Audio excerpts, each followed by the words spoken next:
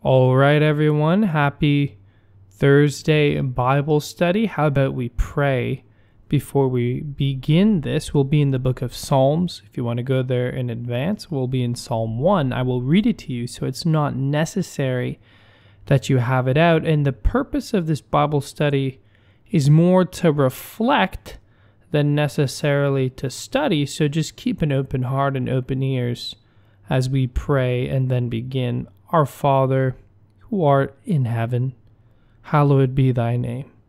Thy kingdom come, thy will be done, on earth as it is in heaven.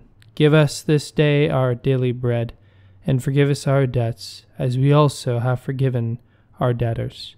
And lead us not into temptation, but deliver us from the evil one. For thine is the kingdom, the power, and the glory, forever and ever. Amen. Amen. Today we are in Psalm 1. Allow me to read this psalm. Blessed is the man who walks not in the counsel of the wicked, nor stands in the way of sinners, nor sits in the seat of scoffers, but his delight is in the law of the Lord, and on his law he meditates day and night. He is like a tree planted by streams of water, that yields its fruit in its season, and its leaf does not wither. In all that he does, he prospers. The wicked are not so, but are like chaff which the wind drives away. Therefore the wicked will not stand in the judgment, nor sinners in the congregation of the righteous. For the Lord knows the way of the righteous, but the way of the wicked will perish. Psalm 1 in the Revised Standard Version. As we go through the book of Psalms, we're going to follow a bit of a standardized format. I'm going to read one psalm, and then I will give a reflection on it, and then I will read a paraphrase I have written that hopefully makes the psalm a little bit more clear at the end. It is my own paraphrase, just so you know, so any mistakes are my own. So let's take a look at Psalm 1 here. Psalm 1 sets the theme for the rest of the book. It introduces the major problems and concerns and characters that we will see repeated over and over again, characters like the righteous and the wicked. The psalm, specifically this one, speaks of two people, two paths and two ends. Those two that I mentioned earlier, the righteous and the wicked. Both of these will feature throughout the Psalms and really are the focal point of the Psalms. But what is it exactly that defines them? Who are the righteous and who are the wicked? Let's start with the wicked. There are many types of evildoers in this world, and this psalm has a bit of a variety. There are sinners, and there are scoffers, and there are the wicked. But they are all summarized by that last word, wicked. And they are defined as being evil in and of themselves. Their counsel is evil, their paths, their lifestyle is evil, and really, all that they are is evil. Well, what is this great evil that defines everything they do, say, and are? Well, it is that they are contrary to the righteous. So, in order to understand what the wicked are and who they are, we must understand who the righteous are, because the wicked are not doing and are opposed to what the righteous are doing. So what are the righteous doing and who are they? The righteous are those who spend all day and all night meditating on God's law, meaning not just reading it, but also studying it and performing it. They are not necessarily sinless, but they are lovers of God's law.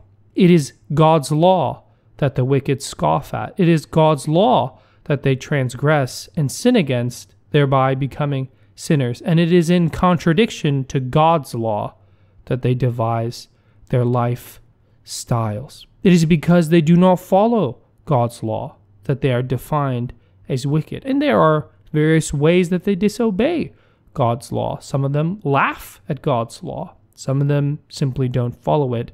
But all of these are the same. Anyone who doesn't choose righteousness are those who are wicked, those to whom righteousness has no appeal.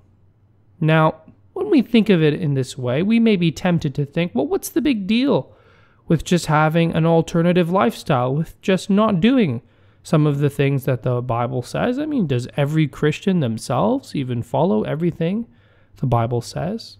But the wicked are not just making mistakes. Their whole life is in opposition to God's law. They are against Almighty God, the fountain of life, goodness itself, and all that is holy. To call a wicked lifestyle an alternative undermines exactly what it is, which is a decision to choose our own way instead of God's way. To deny God his divine right to be God of our lives. To deny his identity, and in his stead to erect ourselves as the arbiter of right and wrong, to make ourselves God. You see, wickedness, friends, is never passive, nor is it ever guiltless. Consider that the wind and the sea and every disease and demon obeyed the word of Jesus. Even the animals of the Old Testament obeyed God, from Balaam's donkey to the cows that carried the Ark of the Covenant back from the Philistines. Everything in this universe obeys God, except you and me, except mankind, except humans.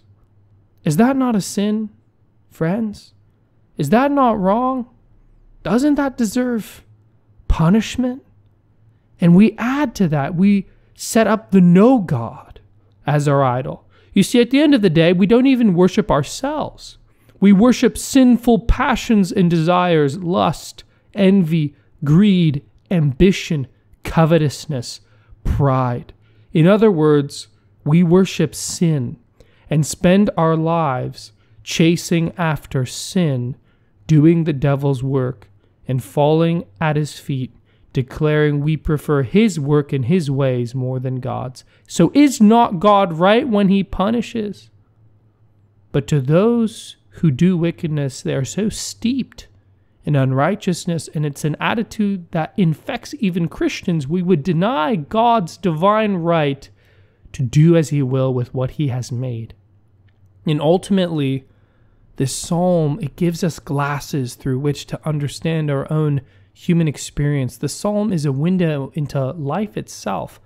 In this life, this psalm is declaring there is a God who watches over the ways of men, and he is real, and those who trust in him shall flourish like a tree and be called righteous. And those who care not for him, they will perish, receiving their just reward. But let's be honest as well, once we've said all these things. Is it not true that the righteous do not always flourish? Is it not true that though this psalm says the wicked are like chaff, dead, blown about by the wind, that they seem rooted in this life with many possessions and great happiness? Does this mean that the psalm is wrong and that God's law has failed? Not at all. In fact, Psalm 1 has introduced one of the biggest themes we will see played throughout the book of Psalms, which is, why do the righteous suffer and the wicked prosper, if in fact the righteous are meant to prosper and the wicked are not? We'll deal with that when it comes, but let's be clear. Psalm 1 is saying that there is a certainty of blessing for the righteous and a certainty of cursing, lack of reward for the wicked. So it is a real question this psalm sets up. Why is it that the wicked prosper? Why is it that Christians aren't just number one in every single thing if God is truly on our side? And as I said, this is something we will deal later with in the book of Psalms when it comes up. So I won't cheat and tell you the answer ahead. We'll deal with it as it comes and let the book of Psalms speak naturally to us. But I want to return to that question and that tension. I want to put it directly to us, to really ask ourselves, do we feel prosperous? Do we feel like a tree rooted by living water, fruiting constantly? Does that superlative, an absolute promise concerning the righteous, ring true for you today? Well, if the answer is no, let me invite you with me to continually meditate on God's Word day and night, so that perhaps we may understand our situation in light of God's Word. Blessed is the one who walks not in evil plans, not in evil ways, and not with evil. The one who day and night thinks of God's laws. For that one, like a tree with roots that drink deep, a tree that fruits and does not die, will not just do well, but do well. But the evil are withered, wretched, and dry, overpowered by wind. On the last day they won't be able to stand. They won't be able to stand with the blessed. For God knows, anchors and sustains the blessed, but the evil will wander with the wind to death. Psalm 1.